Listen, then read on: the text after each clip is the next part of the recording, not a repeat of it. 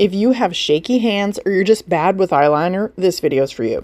This tool helps you steady your hands so you can get your eyeliner on. You drag the soft, flexible tip across that eyeliner, then find that little notched part and place your finger on it.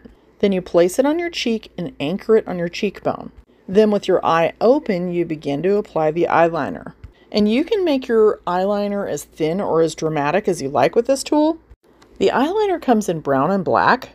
It's waterproof and long wearing, ophthalmologist approved, and you can even use it on your waterline.